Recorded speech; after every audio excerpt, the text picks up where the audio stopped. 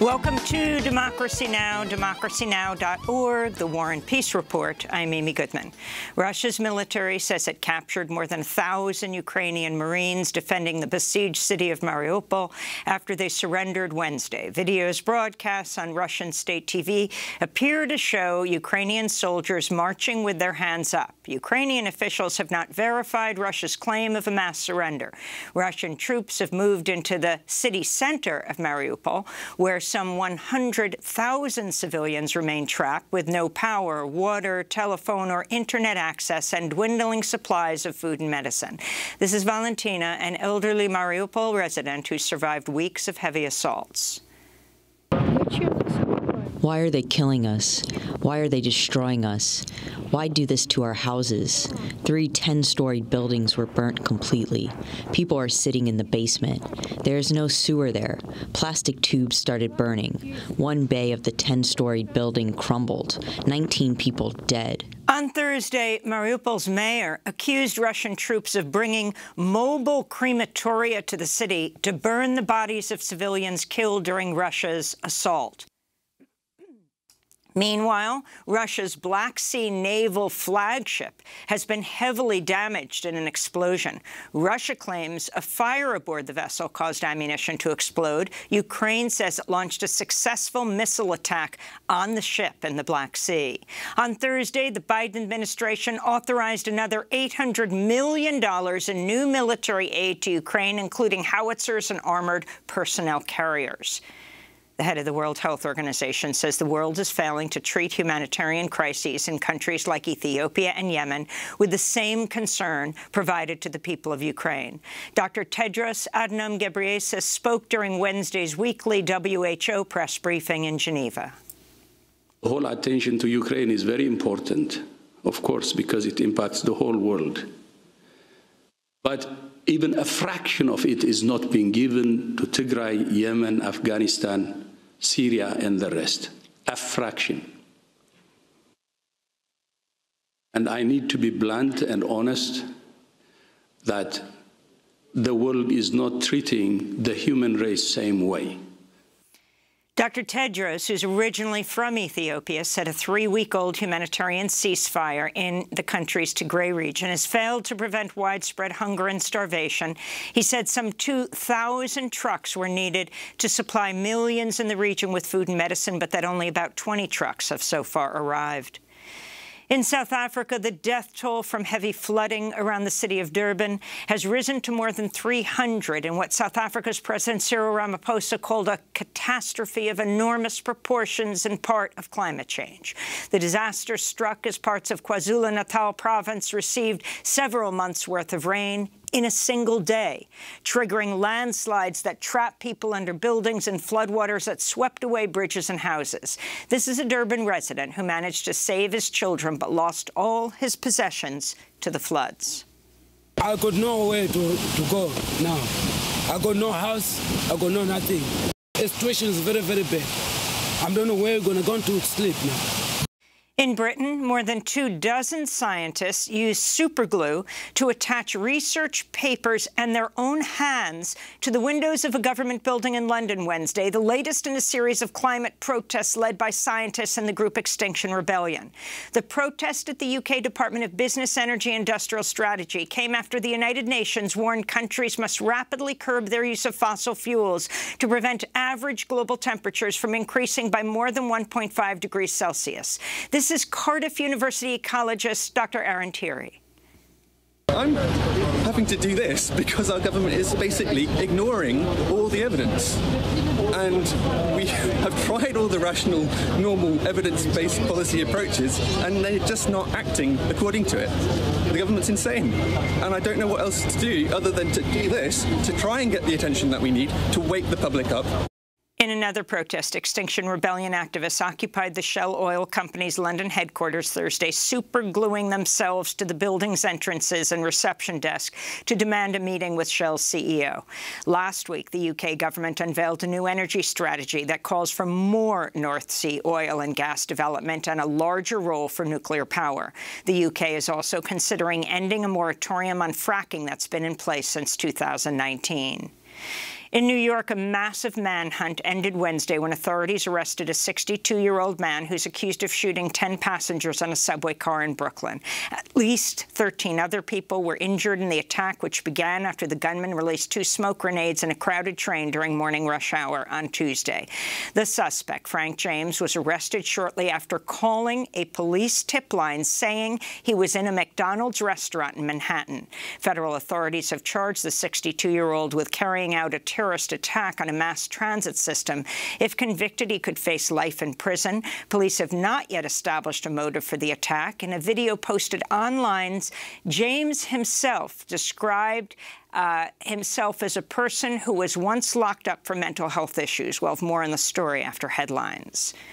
The U.S. Centers for Disease Control has extended a mask mandate for all public transit passengers through May 3rd. The Biden administration's come under increasing pressure from Republicans, airline executives, and business leaders who want to allow the mask mandate to expire.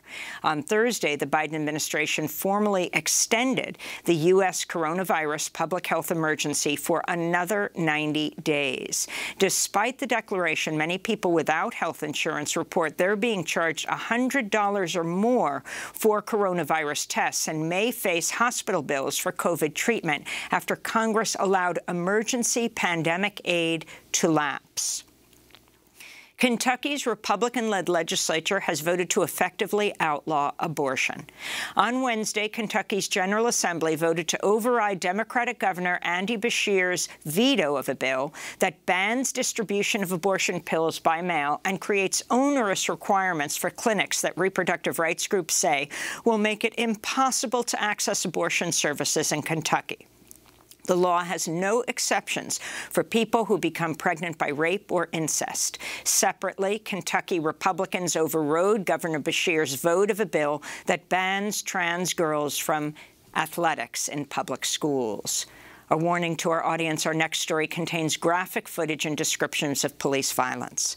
In Michigan, the Grand Rapids Police Department has released video showing the fatal shooting of Patrick Lyoya, a 26-year-old man, African-American, killed by a white police officer during a traffic stop last week.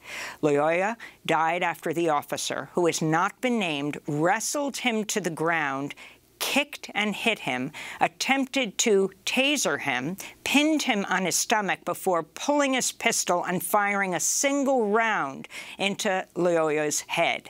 Attorney Ben Crump, representing his family, said the video shows unnecessary and excessive force. He called for the officer to be fired and prosecuted. Police have said the officer will not be publicly identified unless prosecutors bring criminal charges. Ahead of the video's release, activists took their protest to Tuesday night's meeting of the Grand Rapids City Commission, demanding all the officers involved in the killing be named and held accountable. I am ashamed and I am humiliated. The shame that this city, my only home, brought death to this young man who came here with dreams for a future. You too should be ashamed. You should be weeping. You should want to turn loose all associations with the city government, the sham of a city government, because you're supposed to preserve and improve the life of the residents of this place. And instead, the folks who are obligated and are under your responsibility allowed for the extinguishing of a life instead. You share the blame. The blood is on your hands, too. Michigan Governor Gretchen Whitmer has promised an independent investigation of the shooting by state police. The Justice Department has agreed to settle 4 cases brought by Black Lives Matter activists who were brutally cleared from a peaceful protest outside the White House just days after the murder of George Floyd. On June 1st, 2020, police beat and tear-gassed peaceful protesters gathered in Lafayette Park after then Attorney General William Barr ordered police to clear a path for President Trump to walk to the nearby St. John's Episcopal Church for an infamous photo op holding a Bible.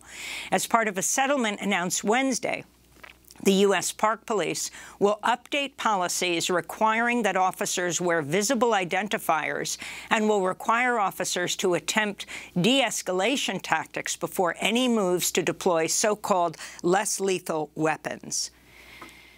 Texas Governor Greg Abbott is facing mounting criticism over his new policy ordering state authorities to inspect commercial vehicles crossing the state's border with Mexico after the vehicles have already been checked by federal inspectors.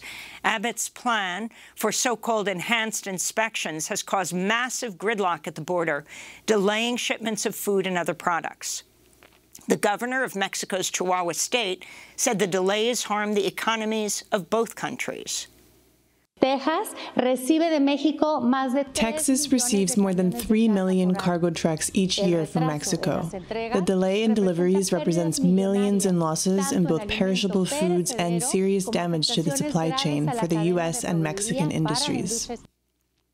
On Wednesday, Texas Governor Abbott said he would ease inspections at one border crossing after Mexican officials agreed to increase border security.